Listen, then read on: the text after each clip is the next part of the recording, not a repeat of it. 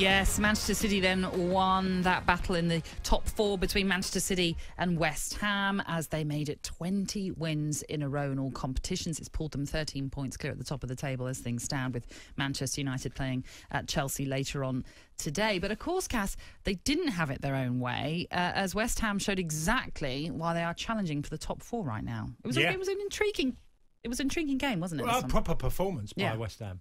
Really was. Made it difficult for City. They did look flat, I must be honest. European exploits in the week. I thought the front three, Mahrez, Torres and Aguero, looked pretty off colour in the game. Never really got going. Aguero looked like he'd missed a lot of football, so he needed definitely 90 minutes. I mean, Kevin De Bruyne kept giving the ball away in the first 20, 30 minutes, and I picked him yesterday, didn't I? I'm thinking, cool, Kevin, you've had a nightmare the first. Get him off! Like laughing to myself. And then he produces what De Bruyne does. When you have a player that can do that, you can defend as good as you like. You can perform. Everyone can do their job. And suddenly he puts a ball on someone's head that's literally a crossfield pass with his bad foot, and it's 1-0. And fair play. West Ham made a real game of it, Natalie. They caused them problems. This is a team that have got two centre-halves that are in outstanding form. We could go back and go individually, like look at, what Van Dijk did for Liverpool, what Company, what John Terry, what Rio Ferdinand, Tony Adams, many, many more over the years. I can't remember a partnership of two playing that well. Stones and DIAS have been extraordinary in this run of 20 and before.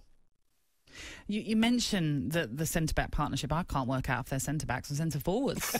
They're always up there now. Good point. I mean, it's incredible. And I know after the game, Pep Guardiola even talked about the fact that he's so happy that the goals are being shared around, and they really are in this team. It's incredible. Yeah, well, that ethos of his team is, lots of players can score lots of goals, from different positions. Two centre-halves were like two centre-forwards with finishing. Funny enough, Lascelles was a centre-half yesterday and he scored, but we'll talk about that later. And that was for you, Cass, as well. No, they're very dangerous. They can be off colour and have a team play really well against them and still get over the line. City, they've had 20 wins. By the way, the world record of top-flight football is 26 wins. Okay? So City are fast approaching the world record, which was set in 1971-72 by Ajax with, obviously, Johan Cruyff, Nayskins, Johnny Rep, that team, which were an extraordinary team. So City are really close to it now. Well, if you're going on that, then let's just tell everybody what game they could break that record. So obviously it was their 20th win yesterday. So 1, 2, 3, 4, 5. The 7th game in their run coming up will be after the international break. It'll be at Leicester. Right. That's not an easy one. On them games, they've got games. I mean, you could say City could beat anybody, but they look like most of them they're probably going to win anyway. Well, it's in terms of that run. Then they've got Wolves, they've got Manchester United, Southampton, Fulham, Borussia Mönchengladbach, Everton in the FA Cup. They are, as you say, winnable games, which is fascinating and intriguing. Well, we've thrown it in there early, and we know Pep Guardiola likes to break records. Well, so that'll be something that'll be playing on his mind, no doubt, if things continue as they are going right now for them and they get ever closer to that game against Leicester. Well, I came after I finished watching the game, I thought, how proud is David Moyes going to be of his team? They've lost the game, they've been playing well of late, and the way they played yesterday, because it wasn't just park the buses and make it as difficult as they can.